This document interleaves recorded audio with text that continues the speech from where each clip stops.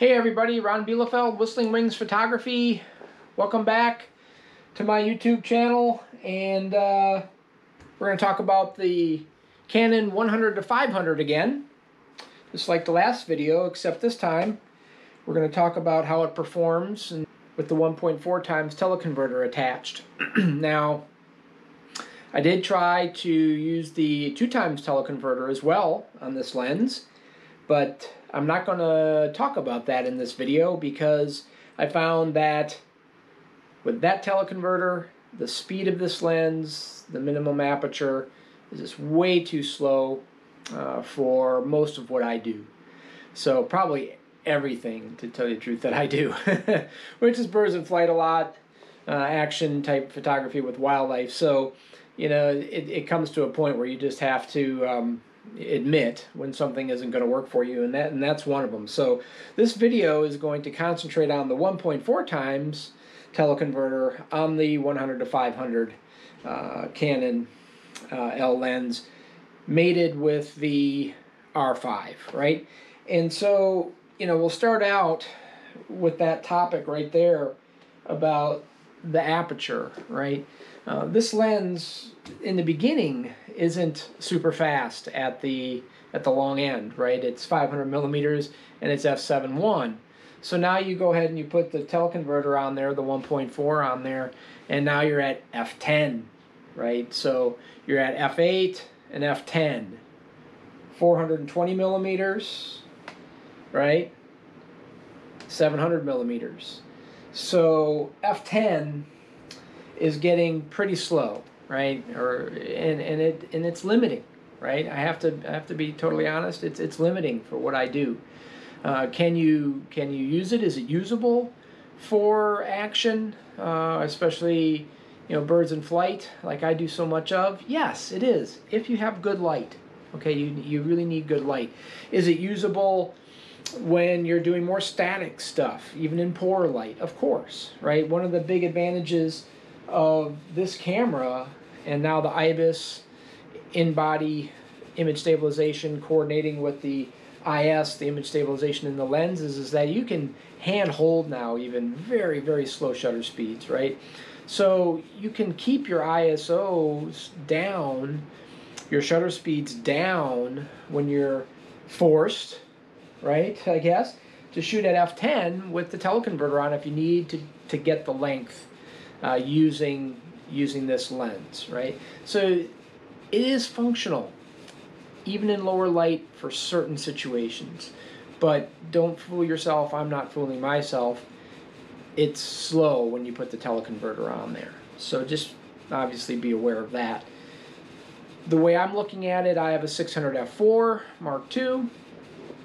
If I want long reach, I'm going to be shooting that, right? I'm going to be putting my 1.4, my 2 times on my 600 f4, and I'm going to be using, you know, when I need the length, right, when I need the reach, and I'm going to more use the 100 to 500 for what it is, the 100 to 500 7.1 at f7.1 at the long end.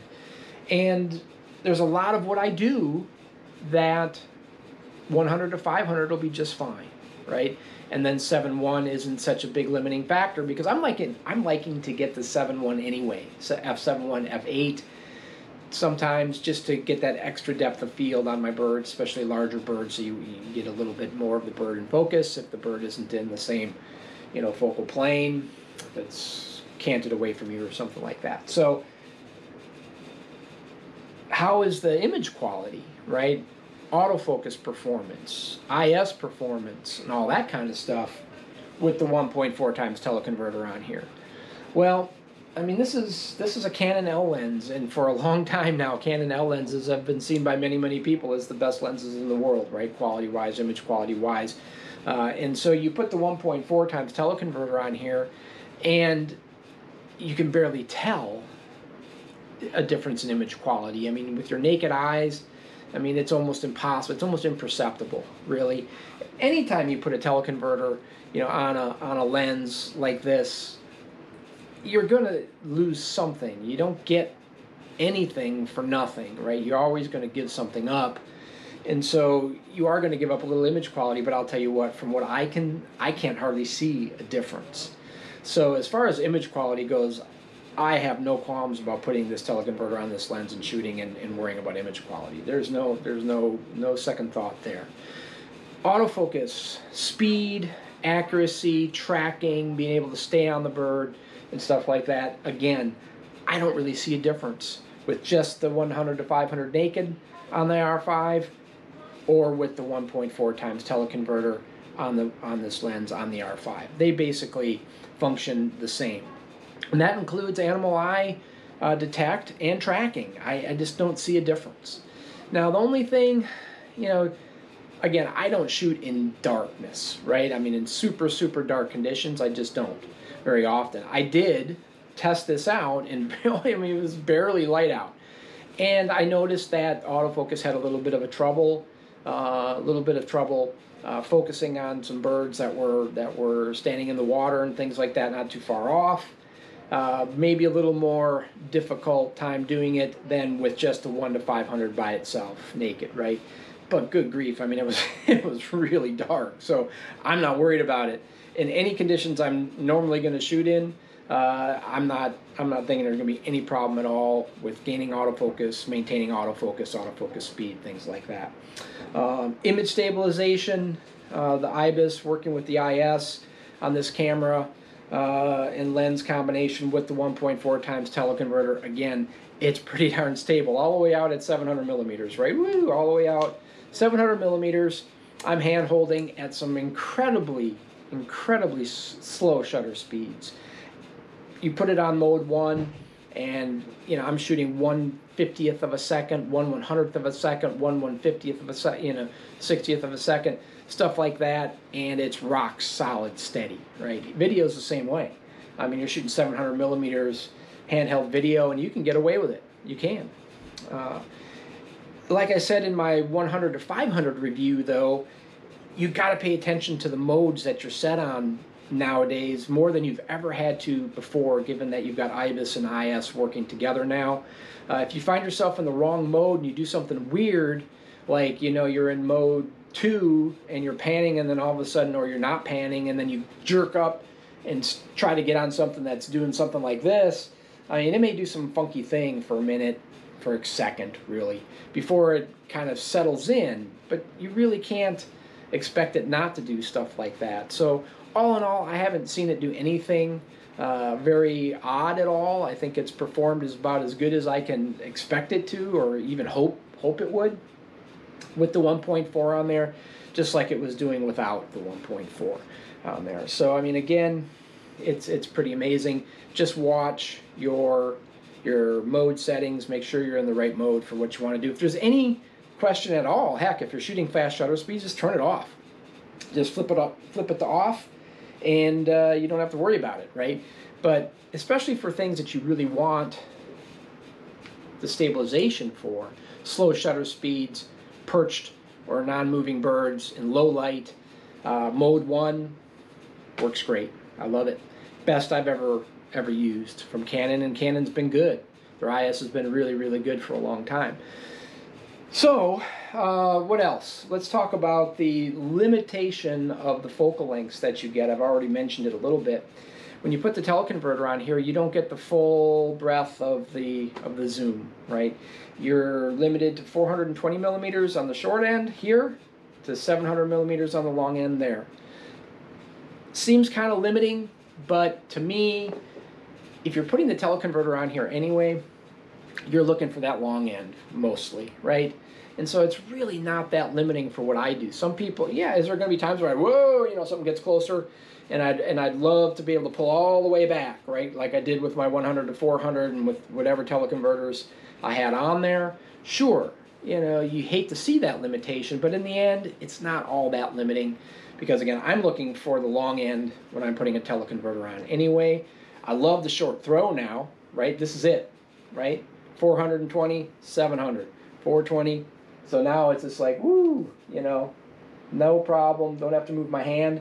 I wish there was that kind of throw, 100 to 500. Talked about that in the last video. It's a long throw when you're going 100 to 500, you have to reposition your hand a little bit and stuff like that. So, there is that, advantage to, if you want to look at the bright side of things, right? The advantage of having the 1.4 on there is you get a much shorter throw for what you can get, right? So, and, when you're zooming actively while you're shooting, I haven't seen any issues with the 1.4 on here with the autofocus staying on the bird or anything like that, or any kind of weird skipping going on. The image in the electronic viewfinder or anything like that, which I have seen in some other cameras I've tried out in the past, especially with adapted lenses and things like that. This is smooth as all get out. It works really, really well. So it's really, for what it is, and you just got to stay grounded in what this really is with a 1.4 on there. It's great. I think it's great. The thing that kind of surprised me, I guess not too much, because I used to shoot the 100 to 400, and the minimum focus distance, as close as you could get to something in focus, was pretty incredible on that lens. This lens is even better. The 1 to 500, you're gaining inches, and when you can get this close to something, and I've got some video that I took as a kind of a demonstration to, rather than say it's this many meters or this many feet, minimum focus distance. I did a little demonstration, and I'll inject that video into this. But you're gaining inches, better performance with the 1 to 5 than the 1 to 4 when it's naked. And even when you put the 1 to 4 on here, you can still get really, really close to your subjects. It is really nice. And I was sitting, I had birds right at my feet, basically, at 420 or even out to 700 millimeters, and focusing without any issues whatsoever, even that close. Of course, you have to have the lens set to full, not on the infinity, the limited, 3 meters to infinity. You have to have it on full, but again, the cycling is so fast and stuff, it doesn't really matter. I just keep it on full all the time. And when it's full, it's on full, and the birds are right at your feet, and you're focusing, and it's just like, wow, this is just incredible. And it really is incredible compared to some other lenses that are out there in this kind of range, and compared to what we used to have in the past, right? So that's a great advancement, and you'll see that with this. And image quality up close is just, the magnification you're getting is amazing on these little birds. I'm talking about like sanderlings and ruddy turnstones running around in the sand and the water in front of me. It is just pretty amazing. So I love that aspect of this lens and teleconverter combination, is that you're not really losing a whole lot you're not having to step way back or much further back or anything like that when you start putting the 1.4 on there versus when it's just the lens all by itself. So, really happy about that. It's a huge advantage at times, right? Do a little check on the minimum focus distance with the Canon 100 to 500 on an R5 with the 1.4 times teleconverter, right? So we're gonna see how close we can get to that bird over there in the bush. And so let's see. So we'll move up. Try here. No problem. Right on the eye. Move up to here. Hey, no problem. Right on the eye. And right here.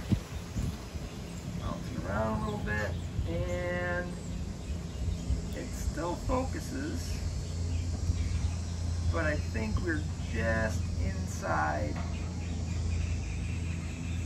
the minimum distance now. I'm just backing up just a little bit with my body, looking at the bird, and I'd say right there is about as close as we can focus at 700 millimeters with the Canon 100 to 500, the RF mount with the 1.4 times teleconverter. That's, if you ask me, that is not bad. That's pretty darn close. So let's go ahead and take the teleconverter off. and we'll see, compare the distance that we can focus with it. Just the lens, no teleconverter, just so we can have a full comparison here. Start back a little bit just to give us a little perspective. Now we're at 500 millimeters, right? We're on full, of course. Move up. No problem. Move up. Definitely in focus.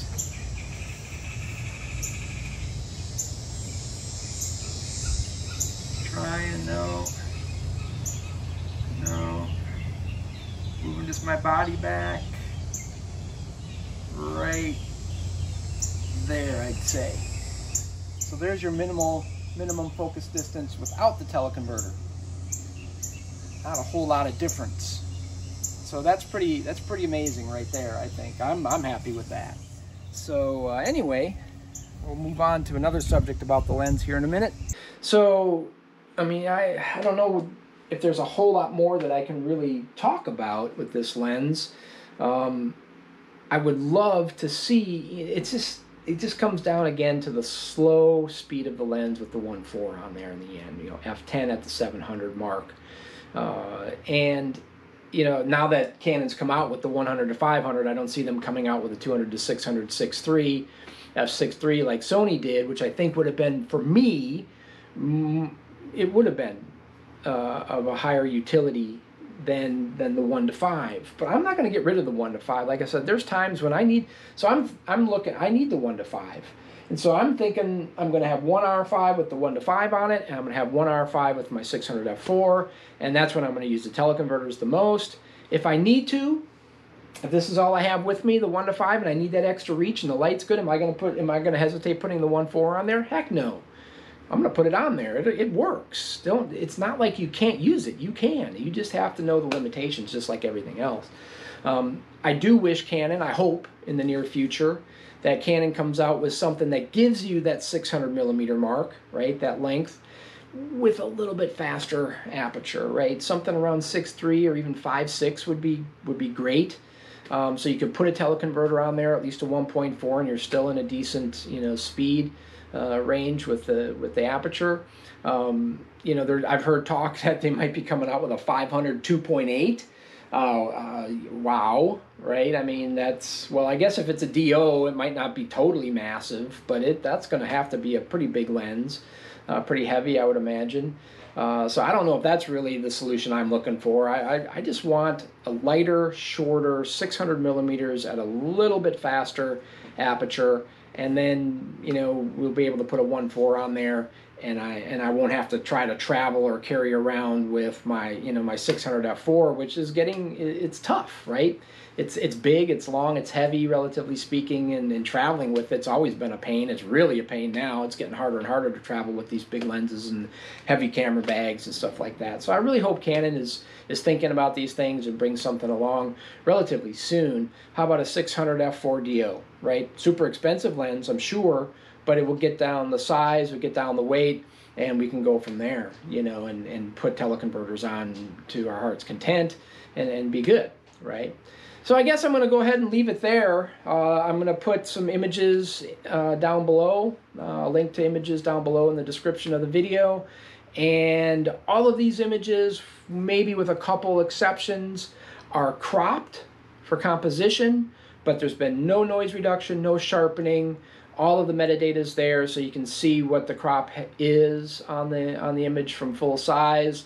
You can see what the ISO settings were and all that kind of good stuff. So take a look at the images and let me know what you think about the 100 to 500 on the R5 or even on the R6 or whatever. And if you're using the teleconverters 2 times, I applaud you if you use it 2 times. Let me know what you think. So anyway, until next time, hey, get out there, take some pictures, and overall, you know, be safe. See you next time.